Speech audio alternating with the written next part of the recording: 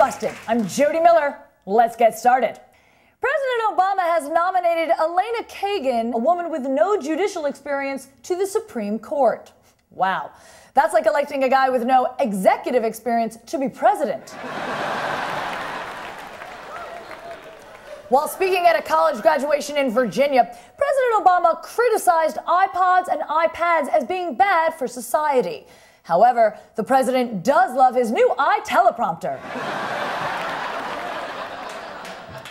The Los Angeles City Council voted to boycott doing business with Arizona unless the state repeals its new anti-illegal immigration law. In return, Arizona will stop accepting bounce checks from Los Angeles.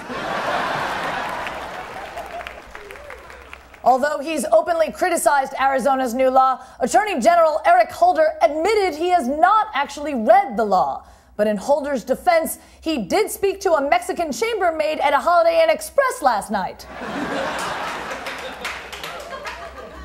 America's budget deficit for April 2010 was 4 times higher than it was for April 2009. But not to worry. Democrats say they'll raise our taxes 5 times higher to pay for it.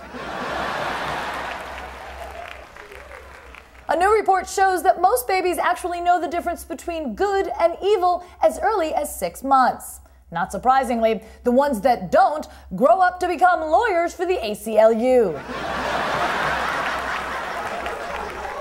Bettie White's hosting of Saturday Night Live brought high ratings and great reviews. The downside is that the economy is so bad, White has to keep working at age 88.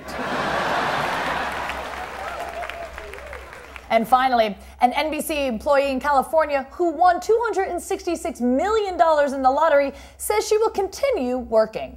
Unless, of course, Jay Leno suddenly decides he wants her job. Thanks for watching NewsBusted, everybody. I'm Jodi Miller. Make sure to tell your friends about us. We'll catch you next time.